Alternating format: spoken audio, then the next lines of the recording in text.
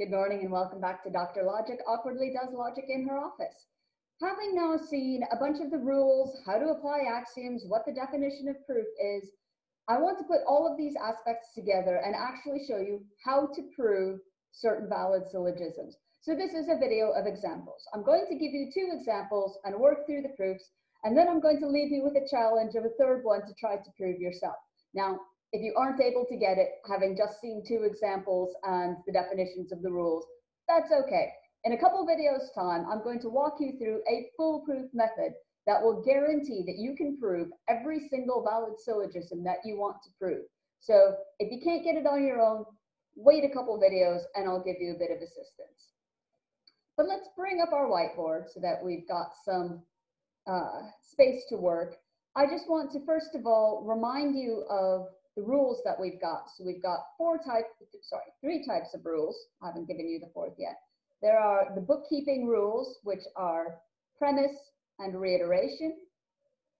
There are the transformation rules, which are accidental conversion and simple conversion. And then we have the rules about applying axioms, and we have 4 axioms: Barbara, Chalorant, Dari, and Ferio.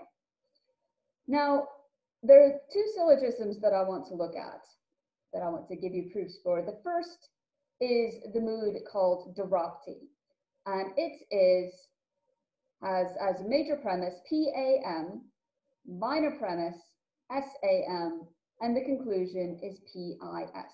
So what you can see from the fact that in both of the premises, the middle term is the subject, this is a 3rd figure syllogism.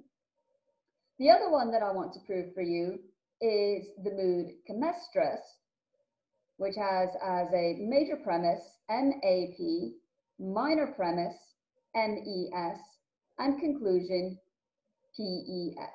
So what you can see here, the middle term is the predicate of both of the premises, so this one is a 2nd figure syllogism. Now, as I've said before, every single syllogistic proof starts by writing down your premises, the major premise and the minor premise, in that order. So even if you don't even know where to begin, you do know where to begin. You always begin by drawing your scope line, and then line 1 is your major premise, PAM, line 2 is your minor premise, SAM, and both of these are annotated with the annotation premise, and then we just put this little line underneath to say, okay, these are our premises. Everything that comes below are things we are going to derive from the premise. So what we want to derive in the case of Darapti is the categorical proposition PIS. So we need some way of getting a proposition that has both P and S in it, and it has to have the I copula. The first step that I'm going to do is, and this is just kind of for bookkeeping purposes, this is why it's called the bookkeeping rule, I'm going to reiterate the first premise so that we have it here. You might ask, why are you doing that? Well, I'm doing it because ultimately I need to have my premises in the right order in order to be able to apply an axiom.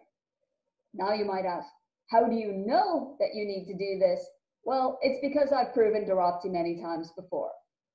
I'll give you, as I said, in a couple videos' time, hints and tricks that will allow you to identify what moves to make when, and then you'll be able to see why I knew that I needed to first reiterate this premise before I can move on. But the next thing that I'm going to do is actually apply one of the transformation rules. So we have 2 universal affirmative claims. These can both be accidentally converted. I'm not going to accidentally convert the line 3. If I had wanted to do that, then instead of reiterating line 1, I could have just accidentally converted it. Instead, I'm going to do accidental conversion on line 2.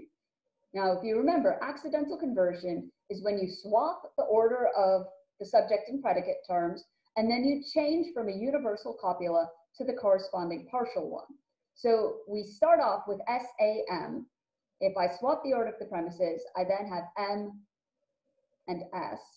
And then I change this A copula to the corresponding partial copula, so I get I. So line 4 is MIS, and this is accidental conversion of line 2. Now, I have something where we have a, let me get some highlights here. We've got a predicate here, a subject here, and then the middle term forming a diagonal in between. If you remember the structure of the various figures, this is the first figure. And in particular, this is the two premises of one of our axioms. In fact, the axiom Darapti, which has an A claim as the major premise, an I claim as the minor premise, and from it, we can derive another I claim. So just to show what we've got here, let's pick a new color. You take the predicate from the major premise and the subject from the minor premise, and then Darapti says that if you have an A claim and an I claim arranged in the first figure, you can derive from that an I claim. So this is a result of applying the premise Darapti to lines 3 and 4. And what do you know? PIS right here is exactly what we wanted to try to prove. So from the assumption of PAM and SAM, using the rules of transformation, the bookkeeping rules, and the axioms, I was able to derive the conclusion PIS, which is exactly what we wanted. Hooray! Can we do it again with Camestres? So, exactly the same setup. We know that we start off our proof by writing down the two premises. So there's our scope line, line 1, major premise, MAP, line 2, minor premise, MES, and both of these get annotated with the rule premise and our little line underneath to set them off. Now, we need to get an E claim for our conclusion, with P as the subject and S as the predicate. This is what we have, this is what the schematic that I wrote up gets us. The first thing that I'm going to do is try to rearrange terms so that I get something, again, two pairs of propositions that are in the first figure. So first, I'm going to do simple conversion on this E claim. So simple conversion just is swap the order of the terms, don't do anything else. So simple conversion on line 2 gets us SEM. Now, I'm going to take the top premise, the major premise, and move it down so that it's below what I've just derived. So here we get MAP. This is just reiteration of line 1. Why do I want to do that? It's because then I have something where we've got the middle terms in the diagonal, and then we have a predicate term and a subject term. Now, don't be confused that in this particular pairing, our subject term is P and our predicate term is S, because subject and predicate don't have to do with what the letters are, but with the grammatical position in the sentence. So the term on the left of the copula is always the predicate, the term on the right is always the subject. So it just happens that in the pair 3 and 4, our predicate term happens to be S. But the important thing is we now have something that looks like a first figure syllogism, and it has an E claim in the major premise, an A claim in the minor premise, and this sets us up to be able to apply the axiom Che-Laurent. So Che-Laurent says, if you have something in the first figure with an E major and an A minor, then I can take the predicate of the major and the subject of the minor and conclude that with an E copula. So this is an application of the axiom Che-Laurent to lines 3 and 4. So this gets us the conclusion in SEP. This is not quite what we want. What we want is PES. So we're very close. We've got the right copula, we've got the right terms, they're just in the wrong order. But hurrah, we can actually apply simple conversion to an E claim, which means line 6, we swap the order of the terms to get PES.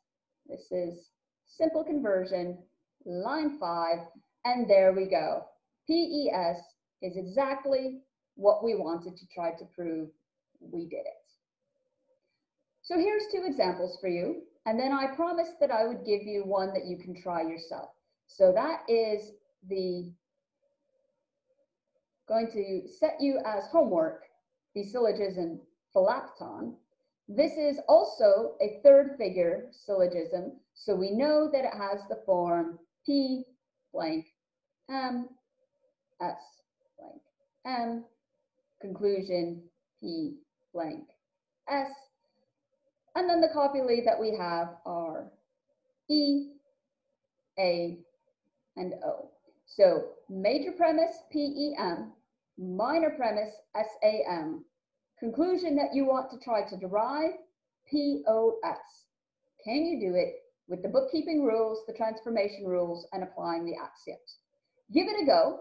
If you think you've got an answer, stick it in the comments. I'll happily take a look at it.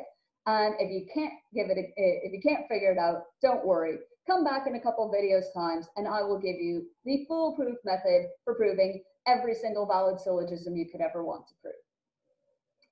Next though, we are actually going to kind of set the examples aside and turn to the last set of rules, or rather the last method that we have for proving syllogisms, and that's the hypothetical method. So join me next time. See you then. Cheers.